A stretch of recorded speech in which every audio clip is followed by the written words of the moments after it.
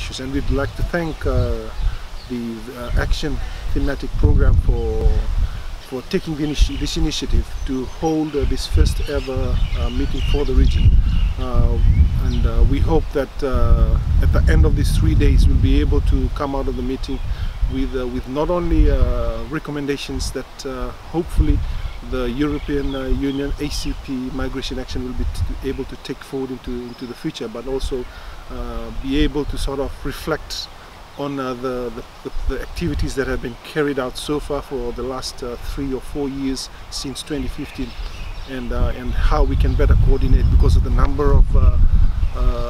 stakeholders or regional organizations that are also working in this particular space on visa, and that's one of the things that I'm quite excited about, is the level of stakeholders sitting together in one room, and it provides an opportunity as well to better coordinate the work that we do in the region.